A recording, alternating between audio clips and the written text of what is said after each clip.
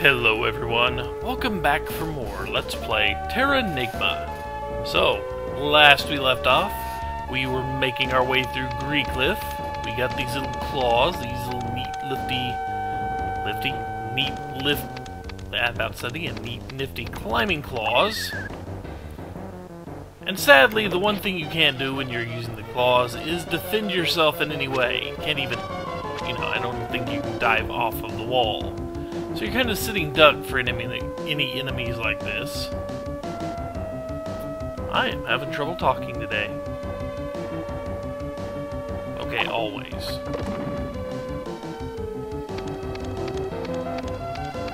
Can't jump.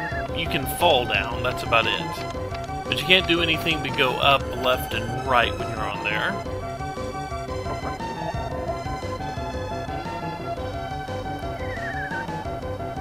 But yeah, if you want to, you can press down, but hitting B automatically detaches from the wall, in case you find yourself surrounded. And just so we don't have to go through all that one area again, we will take the shortcut back to here.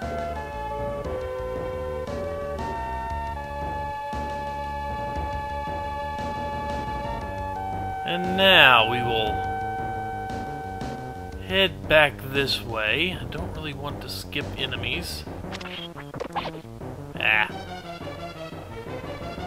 if I don't have to. Come on. Pop up again, thank you.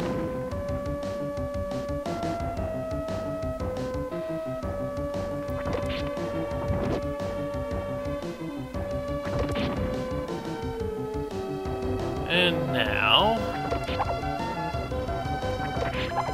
that was not good timing on my part. There we go.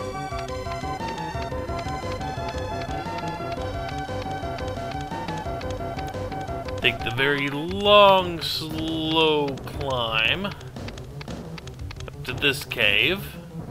However,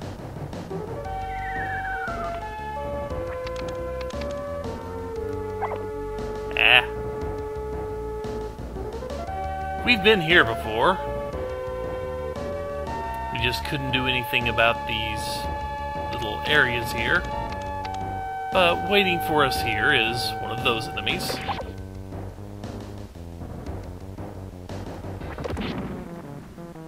Also, a replacement medium bowl. Sadly, you can't just jump down off of them.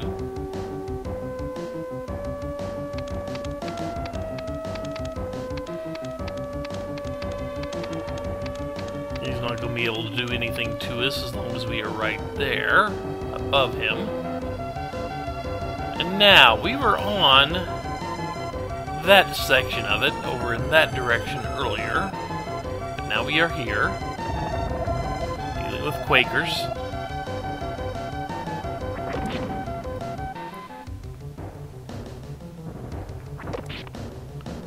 Come on, get where I can hit you. Thank you.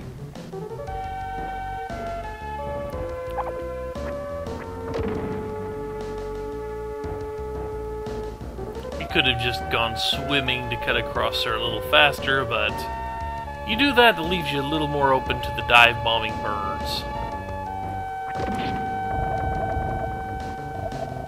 Luckily I killed that bird before the Quaker came down and tried to ruin my day.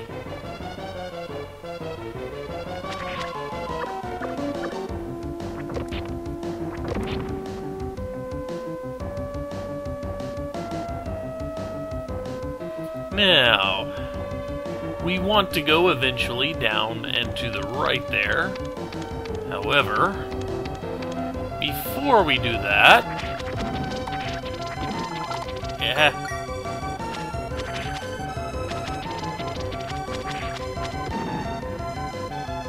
do not let these guys get a good bead on you.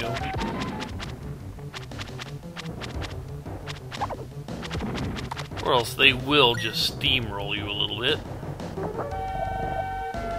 Some free money there. And I think the next to last piece of magic rock we will find in here. Now, with both of those, there was nothing up here. Yeah, there was nothing. Just kind of take a careful path around. We have nowhere to go in here, and this is the place I wanted to hold right.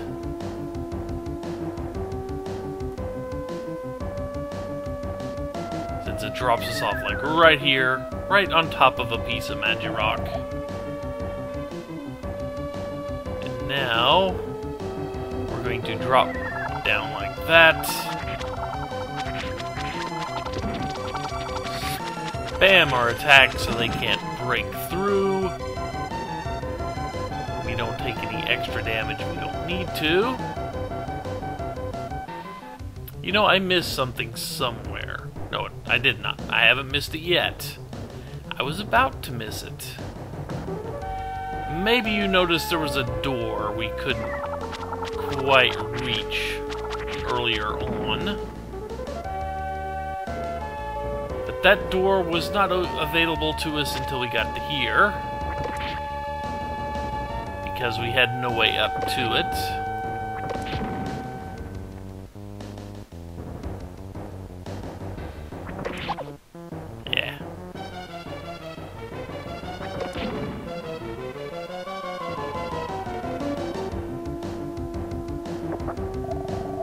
And it has a life potion. Maybe you saw that treasure sitting there when we were passing through earlier. Maybe. But once again, no reason to not just automatically use it.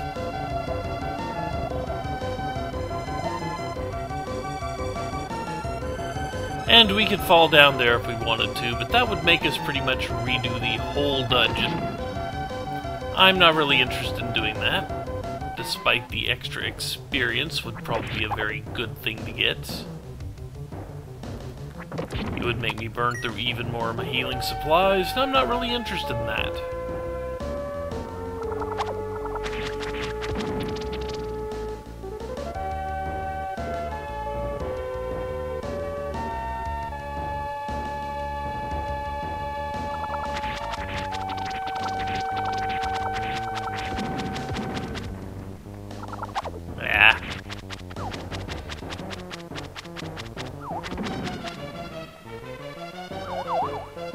That went poorly.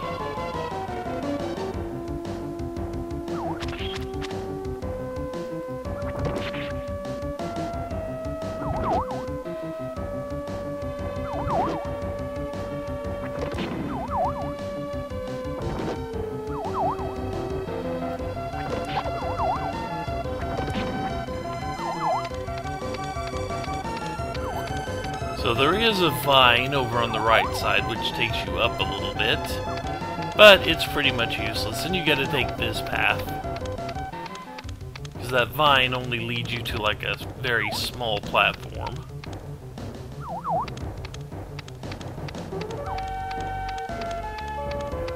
And yes, my health is looking pretty bad. Which, not a great thing, because we are headed right towards the boss of this dungeon. So let's heal up before we actually fight it. Even though, really, this boss is not overwhelmingly dangerous.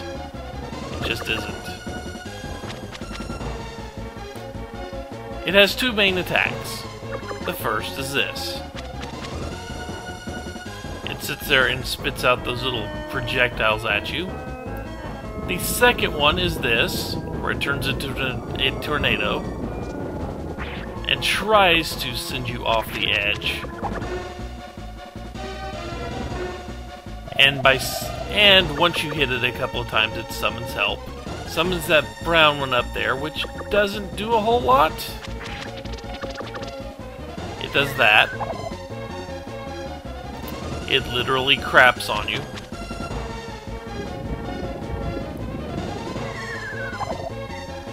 And can do that. See, this is not an overly dangerous as far as hit point destroying boss goes. But it is annoying because if it times those attacks just right, it does that.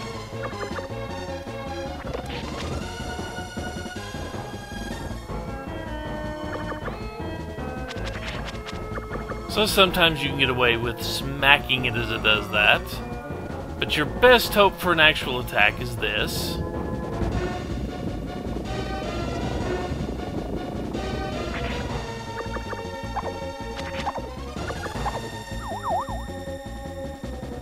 At which point you'll probably take some damage.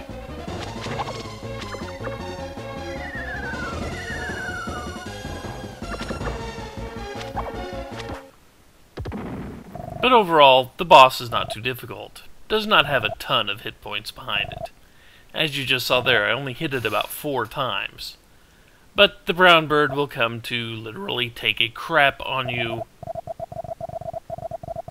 And now it is cutscene time.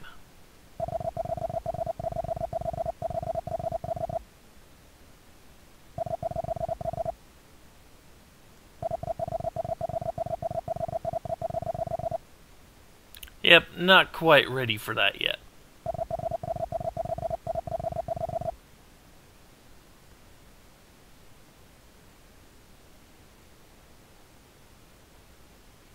It's a nice picture of an egg. Not so nice when it starts cracking. But we have eagles again, among other birds.